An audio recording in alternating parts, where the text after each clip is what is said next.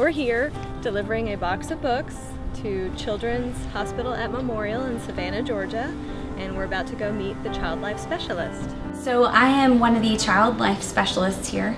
Most places that are called a children's hospital will have a child life specialist or child life department. But the overall goal of being a child life specialist is helping children better understand their illness or whatever their reason is for being here in the hospital. If somebody were to want to, say, donate some Robert P. Rabbit books to the hospital, the child life specialist really should be their point of contact. I get to know the patients that I work with and get to kind of identify their specific needs and their family specific needs. They really need to go into the hands of the right person. So if the child life specialists are the ones able to give them out, then they're more able to understand, y'all are more able to understand who needs it. We're not just, like you said, throwing them to the wind. Right. You know, while it would be great to give out a book to every single child that comes into the hospital, that might not necessarily be what every single child needs. But it would.